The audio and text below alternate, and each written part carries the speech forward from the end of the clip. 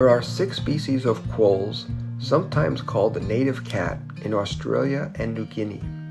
They can be found in woodlands and rainforests with their white spotted coats that serve as camouflage. Quolls are solitary marsupials with powerful jaws, sharp teeth, and bushy tails. They have black or brown coats, pink noses, and long pointed snouts. During the day, they sleep in nests in underground caves, burrows, or fallen logs. At night, they venture out to stalk prey with their keen senses of smell and hearing. Their agility and skills help them navigate through dense vegetation and climb trees to find food.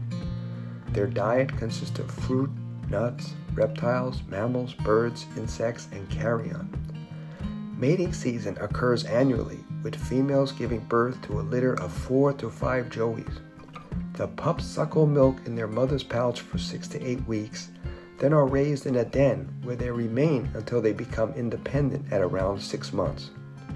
The shy quolls are excellent predators and can survive where others can't through their wits, reflexes, and fearless attitude.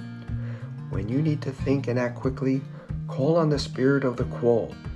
Visit our website to get your free power animal reading, and thank you for subscribing.